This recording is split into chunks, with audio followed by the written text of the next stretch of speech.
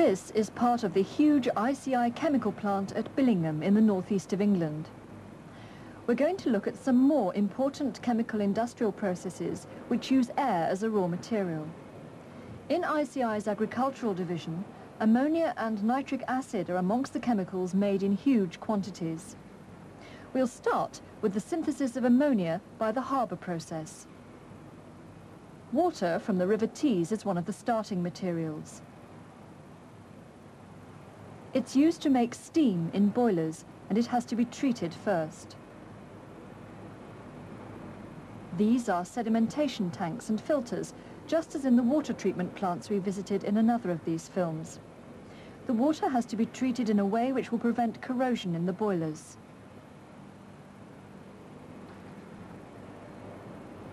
The steam raised in the boilers is mixed with another raw material, natural gas from the North Sea, and passed into this huge reformer. Inside there are vertical pipes heated to nearly 800 degrees C by huge gas jets, also natural gas.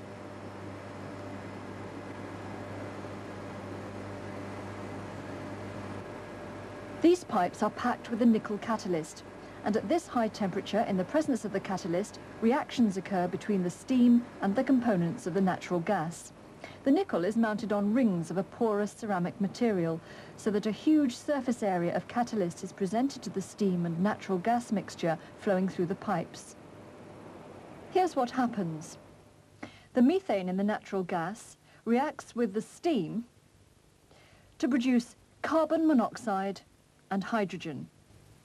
The carbon monoxide produced by the methane also reacts with steam to give carbon dioxide and hydrogen. The result is that we've now got hydrogen, which we need in order to make ammonia.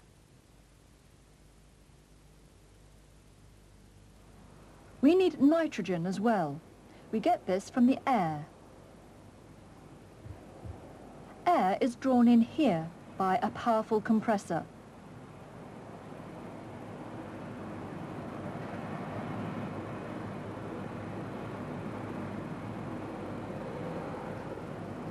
So we've now got nitrogen and oxygen from the air mixed with the gases from that first reformer. They all pass into a secondary reformer where more chemical reactions occur in the presence of another type of nickel catalyst.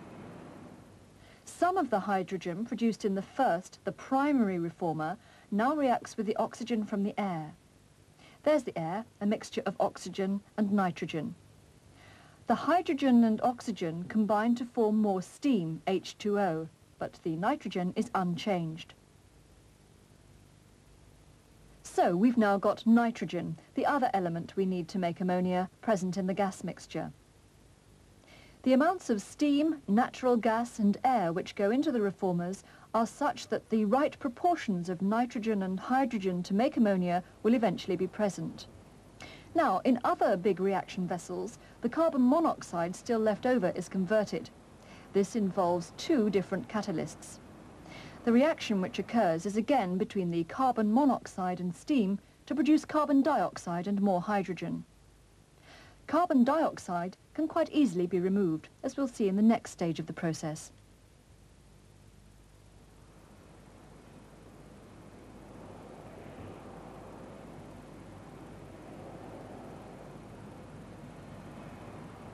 This is where the carbon dioxide is removed, in these tall towers. The principle is quite simple. The gases pass through a concentrated solution of potassium carbonate.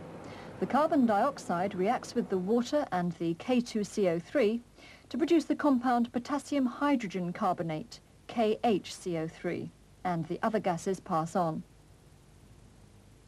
In another vessel, the potassium hydrogen carbonate solution is heated.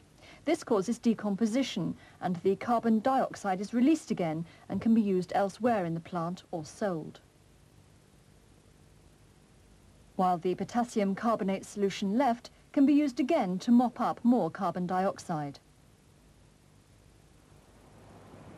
We've now removed from the gas stream all the carbon monoxide and carbon dioxide, and there's just nitrogen and hydrogen and very small quantities of noble gases left. These pass into the reactor where they're turned into ammonia gas. It's the vessel in the middle in which the synthesis takes place. The amounts of gases used have been so arranged that there is now 1 mole of nitrogen to every 3 of hydrogen. On heating, these react to give 2 moles of ammonia, NH3. But ammonia decomposes, turning back into nitrogen and hydrogen if it gets too hot. In practice, a catalyst is used which speeds up the reaction, and the process is designed so that the temperature doesn't rise too high. This is the catalyst that's used. It contains iron together with substances which act as promoters so that it has a catalytic action. Big compressors are used to compress the nitrogen and hydrogen to a pressure of about 220 atmospheres before the gases pass into the converter. The reason why the gases are compressed is this. It takes 1 molecule of nitrogen and 3 molecules of hydrogen to produce 2 molecules of ammonia. If at a given temperature we compress the nitrogen-hydrogen mixture, the molecules are squeezed up into a smaller volume. In order to relieve the pressure, ammonia is formed, the 2 molecules of NH3 taking up less room than the original 4 molecules. The ammonia produced is condensed out by cooling to give liquid ammonia. Some of this is supplied to other parts of the complex, some is sold, and some is dissolved in water and sold as aqueous solution.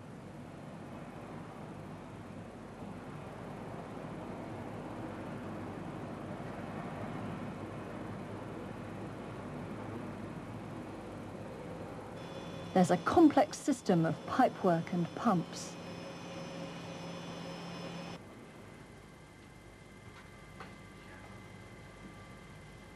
The whole plant is controlled from a central control room where the operators can monitor everything that's happening. Plants like this use up enormous quantities of the raw materials and vast amounts of energy. We asked Colin Linus in charge of the plant about this. The main raw material we use for the process is natural gas. If you were to take an ordinary household gas bill, one of these plants, which makes 40 tonnes an hour of ammonia, uses enough gas to keep 250,000 of those houses going. The other main raw material that we use is the air that we breathe. We use this in vast quantities. If you take the amount of air that we use in 1 hour and blow up some party balloons, you'll end up with about 1 million party balloons every hour of that sort of size. Much of the complicated layout in any chemical plant is to do with conserving energy, with wasting as little heat or electricity as possible. Energy conservation is one of our major problems. If we could save 0.1% of our fuel over a year, the amount of money that would save us is in tens of thousands of pounds. As an operating manager on this ammonia plant, the most important thing that I do on a daily basis is to keep the plant efficient. That is to minimise the amount of energy that we use to make a tonne of ammonia. And that is by far the most important job that is needed to be done these days. And that goes for any industrial process. What's ammonia used for? Well, it can be turned into many valuable products. We look at just 2. A laboratory demonstration. This is concentrated aqueous ammonia solution. If we heat up a spiral of platinum wire fastened to a glass rod and suspend it over the solution, it continues to glow. If we bubble oxygen through the solution, the effect is even more marked.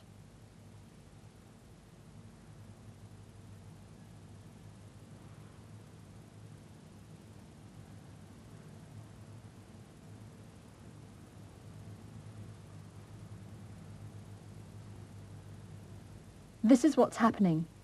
In the presence of a catalyst, platinum, oxygen oxidizes ammonia, removing hydrogen and adding oxygen.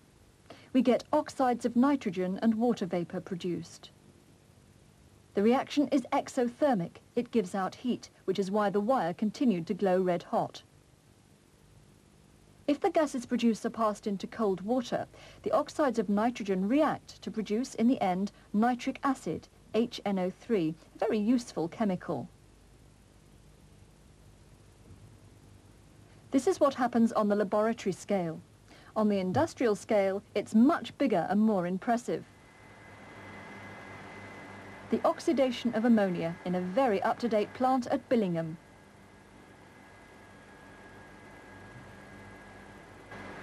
You can see the shimmering flame as the ammonia is oxidized. The catalyst is a great sheet made of platinum-rhodium alloy gauze, very expensive, although it lasts a long time, acting only as a catalyst. Here's a small piece. It's gradually poisoned by impurities when it's removed, replaced, and melted down to make new gauze. This particular plant uses liquid ammonia from the harbour process. This is evaporated to turn it into gas, then piped up to the ammonia burner. Ammonia and air can produce an explosive mixture under certain conditions. Special valves control the supply of ammonia and air. They would close down the plant immediately if the temperature started to rise too high. As always, as little energy as possible is wasted.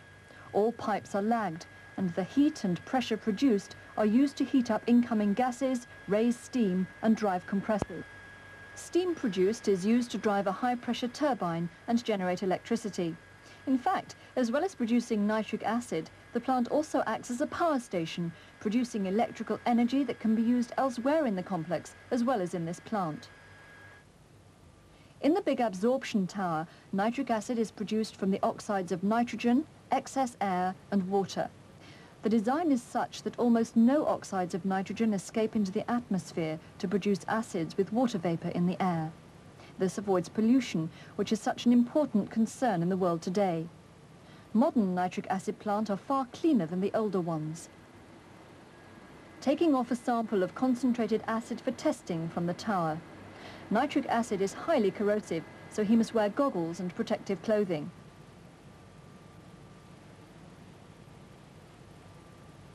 The acid is slightly coloured by dissolved oxides of nitrogen. It can be further purified if necessary.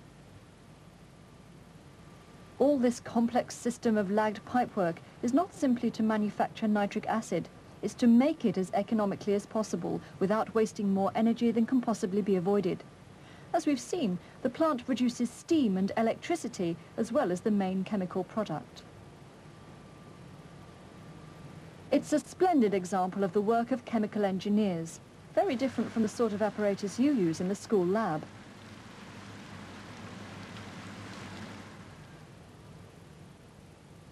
The nitric acid produced is stored in huge stainless steel tanks.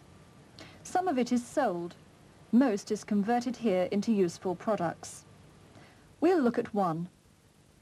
Nitric acid can be neutralized by ammonia, a base, to produce the salt, ammonium nitrate, in solution.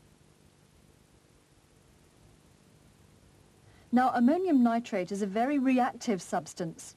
The nitrate part is a strong oxidizing agent. It can, for instance, under certain conditions, oxidize the ammonium part, producing heat and a large volume of gas, resulting in an explosion.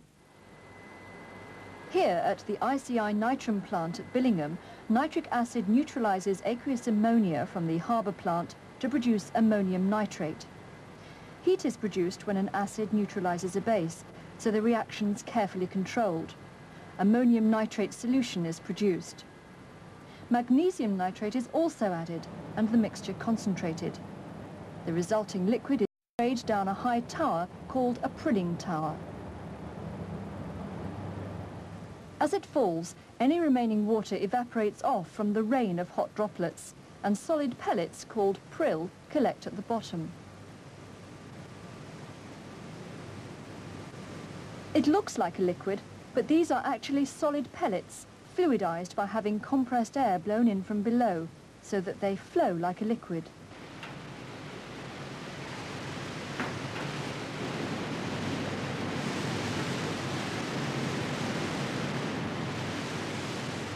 Here's a sample of the nitram prill.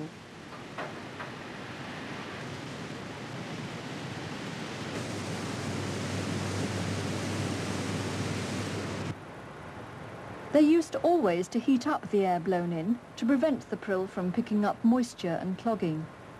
But was this necessary? Could energy be saved by only heating the air when, say, there was a high humidity? A technologist working on the plant got the idea that this might be a possibility. Here she is, Jeanette Smith, to tell us about it. One of the jobs we've been working on at the moment is to try and reduce the amount of steam we use on heating the air to the fluid beds. One of the reasons we heat the air is to try and stop moisture being picked up from the atmosphere, and by increasing the air temperature it stops the water going into the prill. We believe that the temperature that the air is being heated to is too high, and that we could have the same effect by having a much lower air temperature to the fluid bed. So we did some tests around this system to see what the lowest air temperature we could have for a given humidity. When we'd done the test, we discovered that we could more or less, in the dead of winter, turn off the steam.